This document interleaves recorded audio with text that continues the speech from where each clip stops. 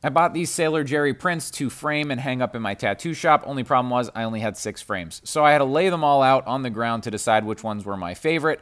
Once I picked my favorite, another problem arose. The frames that I bought were slightly too small for these prints, so I had to break out my big pair of scissors. Only thing is, this is a very dangerous pair of scissors. They will cut off your finger. This is a metal pencil that it just cut right in half like butter. So after I put on my safety gear, I started trimming off just little amounts off of each side of the print, so in that way the images were still right in the middle. And after I did that, it fit perfectly right into the frames. I popped on the glass and I did that 6 times over. So here is the 6 that I framed today, and then on the couch these are just other things that I've been framing to hang up in the tattoo shop. Sorry about the glare. That's a cool Norman Rockwell, and then also that's an autographed picture of Rick Thorne and Tony Hawk. So I'll be hanging all these up in my shop and hopefully it looks nice.